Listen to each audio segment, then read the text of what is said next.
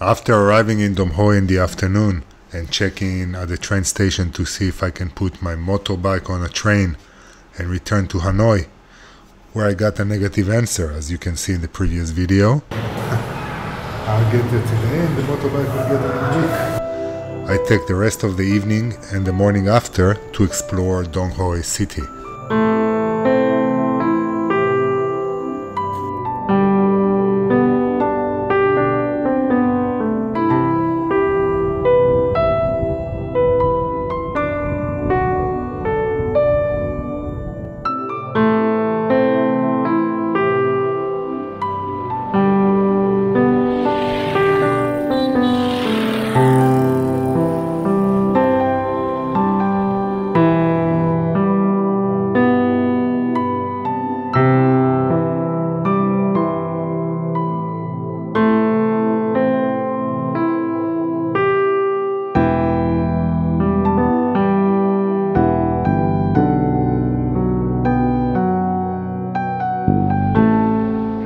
First got here, I was not even aware they have such an interesting, such a preserved citadel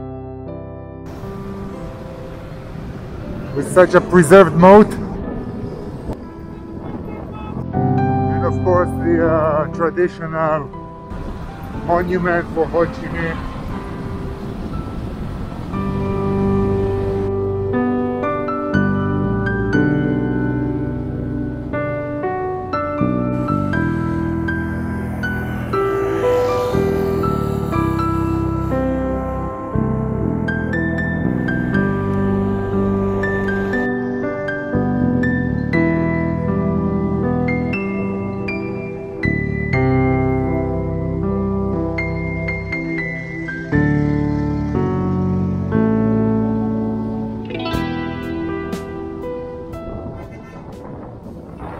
So just before I'm leaving town, I just wanted to stop at this interesting monument,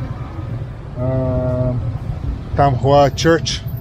And this church was built, according to what they're saying here, in 1886 and stood here until the Americans that bombed the city in 1965 bombed also the church, and that's what remains of it.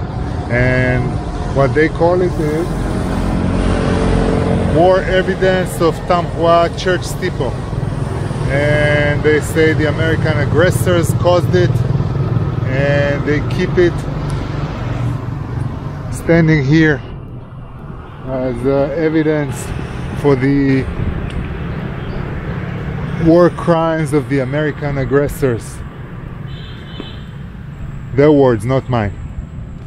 There we go. That's all that remains of this church.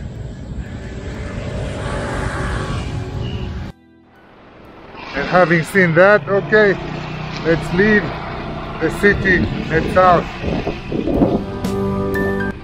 In the next video, day 8 of my road trip down south. Next, I'll be on my way to Dong Hoi as I pass through some pretty interesting landscape and weather conditions. If you're interested to continue following my adventures through Vietnam, don't forget to like and subscribe. See you in the next video.